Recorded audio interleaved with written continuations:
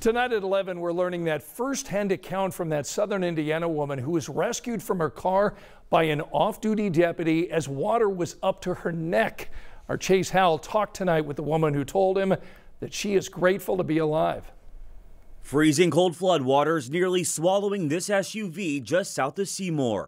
In the car, Jen Colvin, who was fighting to escape the rising waters. You don't have any idea how terrifying that is, to know that you're stuck, that there's nothing you can do. Colvin says she was on her way to deliver a DoorDash order Saturday night before her car slid into a ditch. Next thing she knew, water began to creep in at her feet. I called 911 and told the lady on the phone, I was like, I'm trapped in my car and there's water coming in. And she was like, well, how much water? And I was like, well, it was up to my knees by then. That's when Colvin says she made her way to the back of her car. The water now at her neck, and the worst case scenarios going through her mind. That I'm never going to see my kids again. I was never going to see my husband again.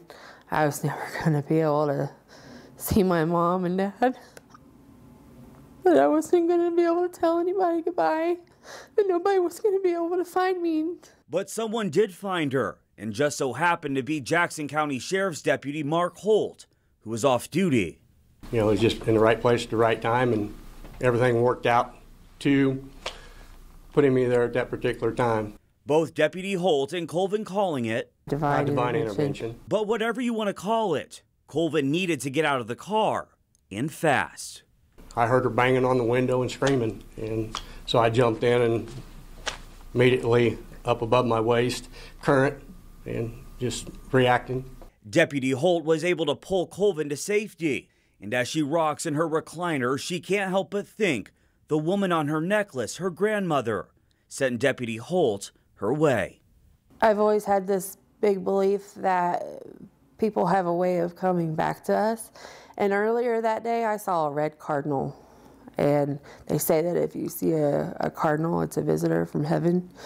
I honestly believe it was somebody that was, maybe that bird went to that, saw that police officer and sent him to me. Wow, it's a miracle. It really is. And I asked her, you know, did you try to escape? And she told me she used a metal water bottle and tried to use her fist to break the glass, but she couldn't. So it got me thinking, how do you get out of a sinking car? And AAA said it's like the sure method. So it's stay calm. I got my handy dandy notes right here.